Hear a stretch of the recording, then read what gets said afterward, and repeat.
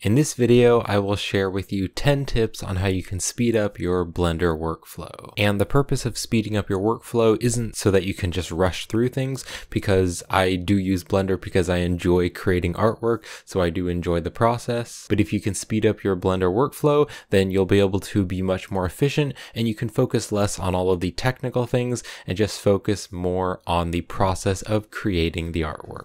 And if you have any Blender workflow tips that you'd like to share with us, definitely leave that in the comments. And if I see a really cool one, maybe I'll pin that comment.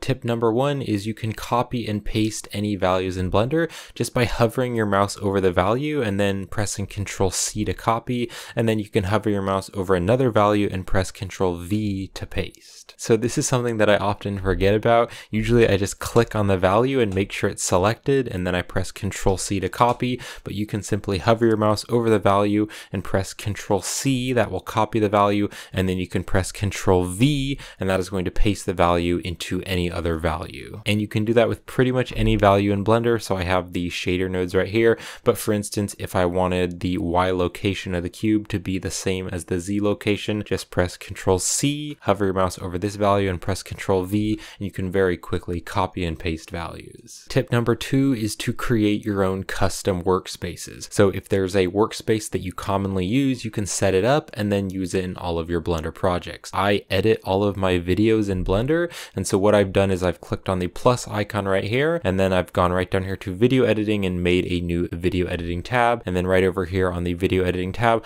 I've just set some things up to how I like on the defaults. Or for instance, maybe you use geometry nodes a lot. What you could do, instead of going to the layout here and like splitting the window and then clicking here and then changing this to the geometry nodes, what you could do is just click on the plus here. You can go right down here to general and you could add a geometry nodes, and then you could just set this up however you like. So what I would do is I would like do a vertical split, and I don't really ever use the spreadsheet, so I could like close that, kind of bring this over here, and then I could also like press the T key to close this, and also I don't really use the gizmo, so I can just turn that off. So you can just set up your new tab to whatever preferences you like, and you can actually double click on the tab and then you can rename it. And then to save the preferences so that this is the default in Blender, you could just go back to the layout here, and then you can click on File, and then you can go right down here to Defaults, and you can click on Save Startup File. So click on that, and then when you open up a new Blender file, it's going to save all of your preferences, and this can really save you a lot of time. Tip number 3 is to use the Node Wrangler add-on. To enable the add-on, you're just going to click on Edit, and then you're going to go to the Preferences. And then in Blender's User Preferences, you can click over on the Add-ons tab, and then you can go right here to the search, and you can search for the Node Wrangler, and then just check mark the Node Wrangler add-on. And then make sure you click on that Save Preferences button so that the Node Wrangler is turned on in all your Blender projects. So the Node Wrangler has a lot of features which can really speed up your workflow. For instance, if you want to add the texture coordinate and mapping on a texture,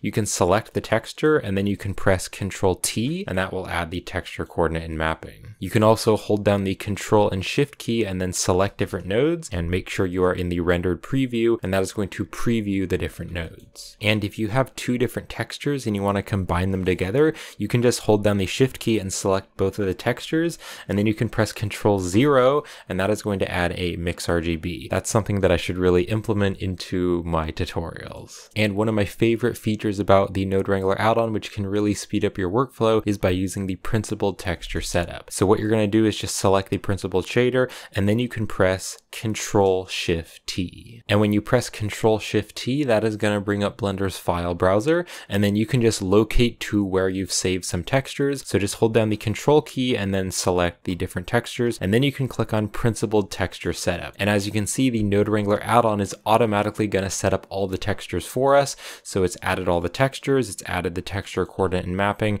it's also added the normal map to the normal, and then it's also set the roughness and normal to the non-color data. And so this is a very, very quick way to set up materials in Blender. I do plan on making a separate video specifically on the Node Wrangler because it has so many features, but those are just a few ways to speed up your workflow using the Node Wrangler. Wrangler. Tip number 4 is to use the asset browser. So I actually have 2 tutorials specifically on how to use the asset browser. Links in the description if you'd like to learn how to set up the asset browser. But once you have the asset browser set up, you can just split the window right here, and then you can change the editor type. And I'm going to go right over here and change it to the asset browser. So what you can do is you can set up different assets that you commonly use. Like for instance, I very commonly use different HDRIs from polyhaven.com. So what I've done is I've set up a bunch of different HDRIs. So now what I can do is I can just drag and drop the HDRIs into the world, and it's going to add that HDRI in. And so this is a very quick way to change between different HDRIs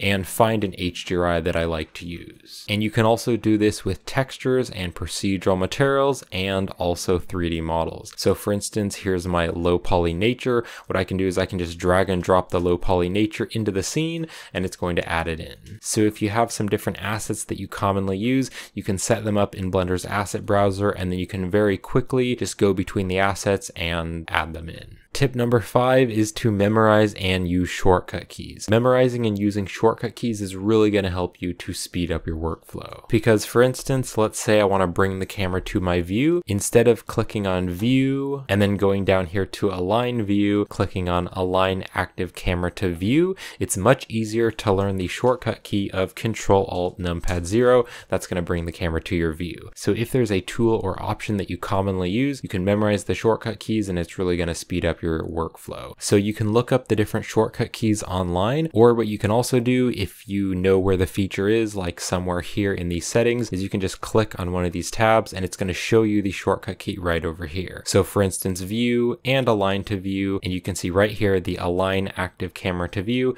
is Control Alt Numpad 0. And many of the tools will show you what the shortcut key is if you just move your mouse over the tool. So for instance, if I move my tool over the toggle X-ray, you can see it says shortcut Alt Z. And so if I memorize that shortcut key, I can very quickly just hit Alt Z and I can toggle in between the X-ray mode. And tip number 6 is to copy and paste objects from one Blender file to another Blender file. So I actually didn't know about this feature until just quite recently, because recently I created a tutorial on how to append data from one Blender file to another. So what you do is you click on File and then you click on Append, and then you locate to the Blender file and select the data that you want to append, and then you can append it into the Blender file. But after posting that tutorial, I got a comment from someone, and they told me that you can simply select everything in one Blender file and you can press Ctrl C to copy it, and then you can just go to the other Blender file and then you can press Ctrl V, and that is going to paste all the data. So my mind was blown when I realized that this was possible. I didn't know it was that easy. I just totally overlooked it. So it's a really quick way to paste data from one Blender file to another Blender file. And tip number 7 is to use the copy from active feature when you are doing a simulation. So I remember making this mistake all the time back when I was first learning Blender in 2016. So what I would do is I would create a cube tower, and then I would play the animation and realize that I forgot to add physics to the cube. And so sometimes I would just have to add the rigid body physics to one of the cubes, and then I remember just like deleting the tower and recreating the entire thing. But there's a much quicker way to do this. So what you can do is you can hold down the Z button, go into the wireframe,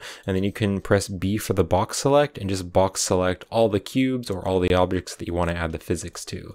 And then what you can do is you can hold down the shift key and just make sure to select this cube last. Make sure that the cube that's been selected last has the rigid body. You can see this cube has a yellow outline, so this cube is the active object. So then what you can do is you can just press F3 to go to the search, and you can just search for copy from active, and you can add the rigid body copy from active. That is going to copy all the rigid body settings from the active object, and it's going to apply it to all the other objects. So now all of these other objects have the rigid body settings. And so now the simulation works properly. And tip number 8 is to use the linking feature. So again, sometimes I remember like creating a simulation where I had a bunch of different cubes, and then I would go into the rendered view only to realize that I had forgotten to add a material to this cube. And I remember making this mistakes many times when I was first learning Blender. So sometimes what I would do is I would just like add a new material, and then I could make it like a blue color, and then I would have to go along here and I would have to add the material to all of these cubes individually. But you don't have to do it individually. What you can do is just hold down the Z button, go to wireframe, you can press B for the box select and just box select all of the objects that you want to add the material to, and make sure to select one of these objects last which has the material. So then what you can do is you can press Control L, and Control L is going to bring up the linking options, and then I can click on link materials. So it's going to take the material from the active object and add it to all the other objects. And you can even do this with other data, like for instance modifiers. So if I click on this cube here, I can go to the modifiers, and let's say I want to add a bevel modifier, and then to add it to all these other cubes, I just need to make sure I have all the cubes selected. So I'm just going to box select the cubes, and then remember to hold down the shift key and lastly select the cube which has the modifier. Then I can press Control L, and then you can just go right down here and click on copy modifiers, and it's going to copy all the modifiers from this object to the other object. And as you can see, this feature will save you a lot of time. Tip number 9 is to use the quick favorites. So if there's a very common feature you use in Blender, you can add it to the quick favorites, and then it's very easy to use. So what you can do is press the Q button, and that is going to bring up the quick favorites, and you can add different options into the quick favorites. So because I use the origin to geometry feature a lot, I've added the origin to geometry to the quick favorites. So I just press Q and then hit origin to geometry. So how you add an option to the quick favorites is you first define the option. So for the origin to geometry, it's right here on object and then set origin and then origin to geometry. So I can just right click right here, and then you can click on add to quick favorites. I've already added it, so it says removed from quick favorites. And then once you've added it, you can press the Q key and then you can just click on the option. And then one really important thing, you need to go to Blender's preferences and save the preferences, or else Blender won't remember your quick favorites. So you're just going to click on edit, and then you're going to open up the preferences. In Blender's user preferences, you just need to click on the save preferences after you've added the quick favorites. So just click on the save preferences, and then that way when you open up a new Blender file, you can press Q and it's going to remember all of your quick favorites. The last tip is to use the shortcut key for the subsurf modifier. So the subsurf modifier is very common. You click on add modifier, you go right down here and add the subdivision surface. So it's a very common modifier. It's probably the most used modifier. But instead of adding the subdivision surface by clicking on the modifiers panel,